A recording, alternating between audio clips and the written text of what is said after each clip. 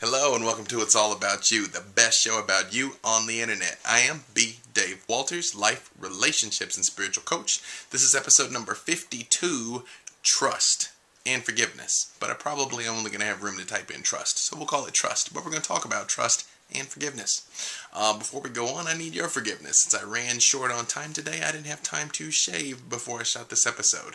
So I'm all scruffy faced in the episode where I'm talking about how to trust people. So hey, good times.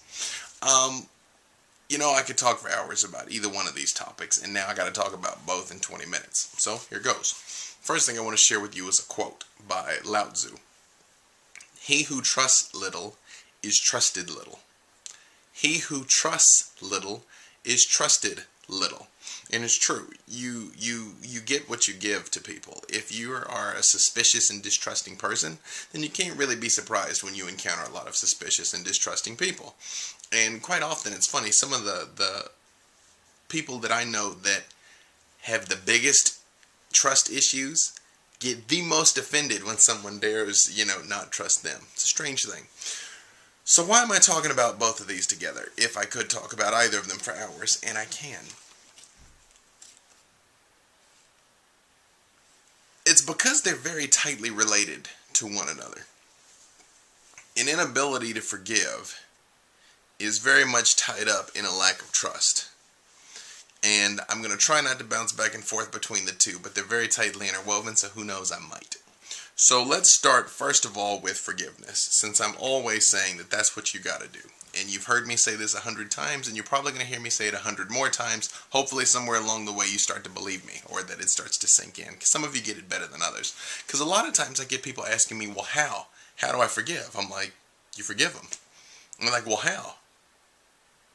You forgive them. So let me try and explain how. Because to me, when you're like, how do I do that? I'm like, well, how do you go to sleep? You just do it. I mean, I don't really understand it. But let me explain to you why you might be having trouble doing it. And that's a better explanation. Because the question is not how do you forgive. The question is why can't you forgive? Two different things. First and foremost, I would say, if there's something that you're holding on to, and I know you've heard this quote before, I bet you can say it. I bet, what's the quote from Buddha I'm about to say? Holding on to anger with the intent of hurting someone else is like picking up a hot coal with the intention of throwing it. You are the one who gets burned, okay?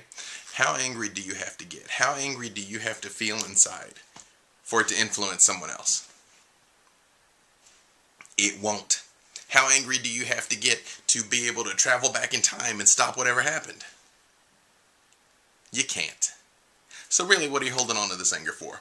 Because chances are one of two things is happening. This person is either gone on with their life and totally forgotten about you and whatever you're mad about, or their life probably kind of sucks and karma's punishing them for you. Which speaks to what I want to say. You have to give up this idea of revenge. You have to give up this idea of punishment. You have to give up this idea of getting back at someone. It's impossible to get back at someone. All you can do is get them again. It's like, I like kung fu movies. I'm a martial artist. I got a couple black belts. I love kung fu movies. And, revenge is a big part of movies. Like, you killed my teacher / brother / master / wife / my dog. And so I'm here to kill you. But the thing is, it's a never-ending cycle. Like, have you ever seen the Kill Bill movies? How, she spends 2 movies killing all these people that tried to kill her, and then she kills Bill, right?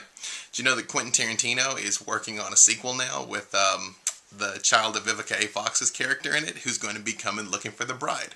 Because it's a never-ending cycle of revenge. That's what happens. Let's say, again, you walk up and you punch me in the face. You've now wronged me. And I hit you back in the face.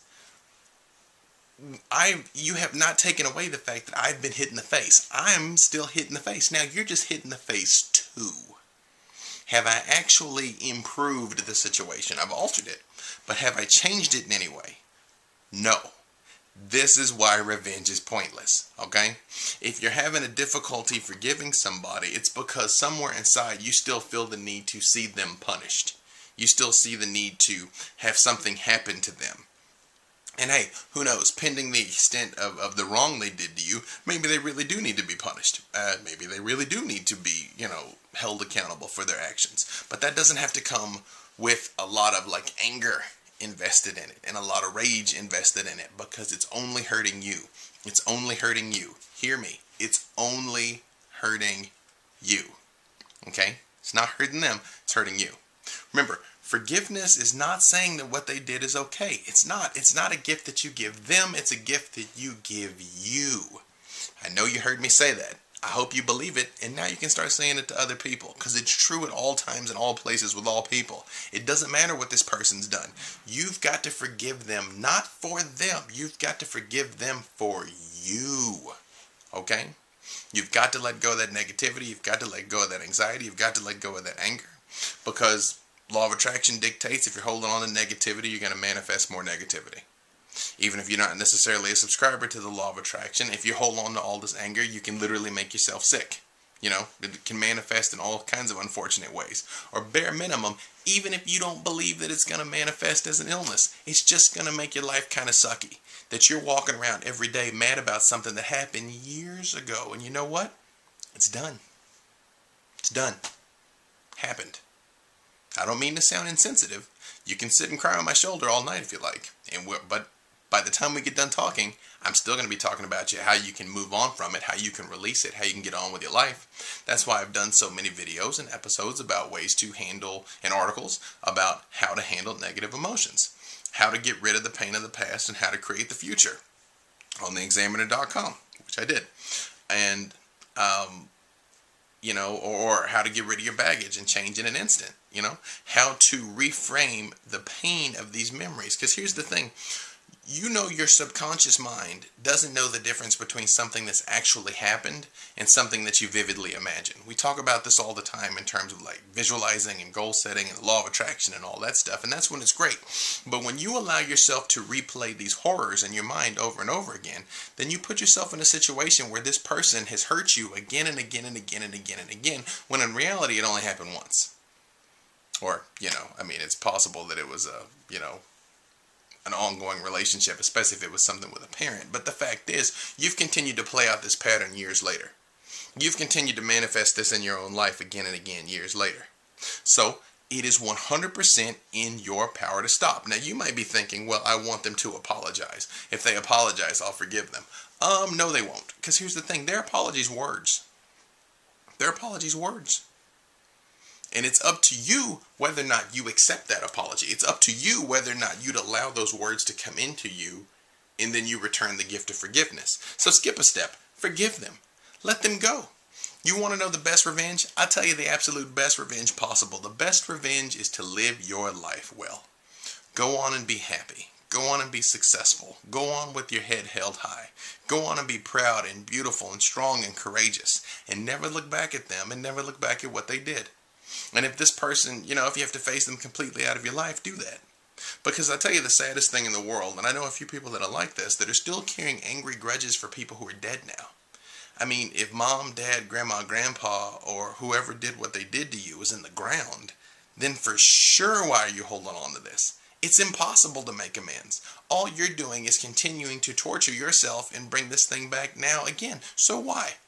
Why? Just tell me why. You tell me why I believe you. Why? Yeah, that doesn't matter. Let it go. Okay? So, you know, I can say vengeance is mine, saith the Lord. I can say karma's a boomerang, or just a more pragmatic. You're not hurting them. You are hurting you.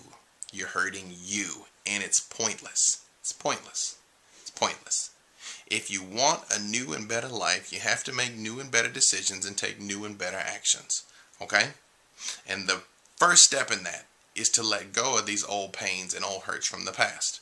You can use the tools I've given you. You can contact me directly. You know, I do coaching, peacelovemoney.com. This is a serious episode, so I'm not going to plug myself too much, but peacelovemoney.com. If you need my help, I will work with you directly to help change these patterns, release this negativity, create some new behaviors, and get yourself off on a new foot, okay? So, I'm going to go ahead and split this for my brothers and sisters on YouTube. You guys make sure you watch part 2. Everybody stay with me. We're going to talk about trust now. Hang on.